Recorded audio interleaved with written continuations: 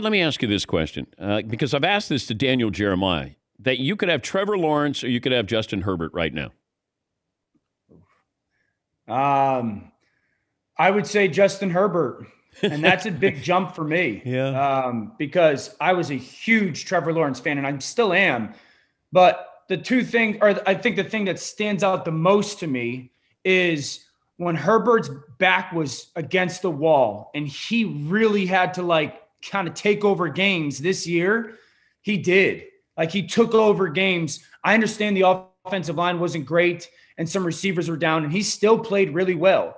As much as I love Trevor Lawrence and as much as I don't like the scheme that he played in at Clemson and that they were kind of okay talent-wise this year, he didn't rise up when his back was against the wall. And that would be something that I have to figure out why that was the case the last 3 times he's played in those big games when the team across from him was pretty darn good and he had to become the dude, the difference maker. He didn't do it.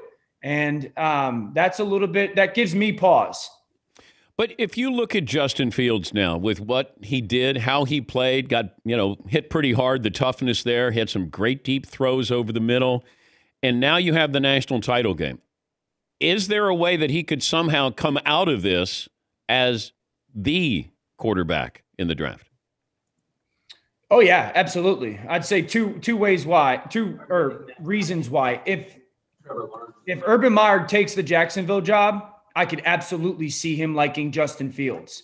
And then 2, if you go out and whoop up on Nick Saban's defense, that's a big deal to the NFL. I mean, NFL coaches value and evaluators value Nick Saban as a coach. If you go out and whoop Venables and whoop Nick Saban, you can absolutely see him jumping Trevor Lawrence.